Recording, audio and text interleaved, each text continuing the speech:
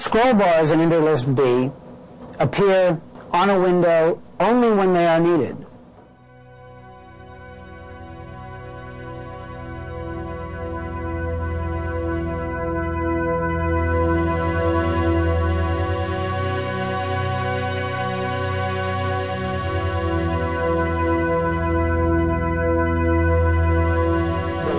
This indicates how much is actually visible.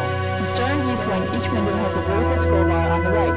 The horizontal Cedar document indicator Tioga provides vertical scrollbars to the left edge of document windows. To scroll by one line, click in an arrow. To repeatedly scroll a line at a time, hold the mouse button down in an arrow.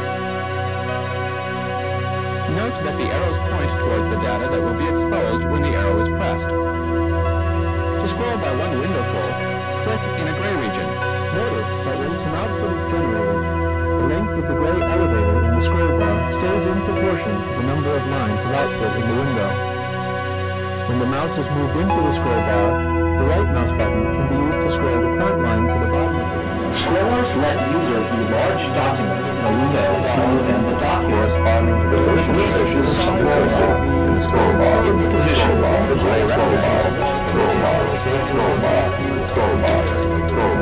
scrollbar, scrollbar, scrollbar, scrollbar, Read about this pedal I purchased not half an hour ago. Oh, yes, the one we can move from.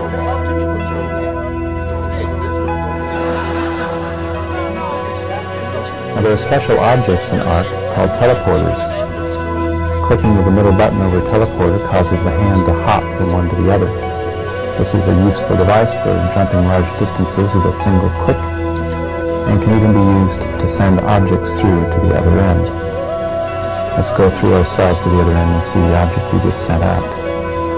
There it is. Disable scrollbar and the relative position desired.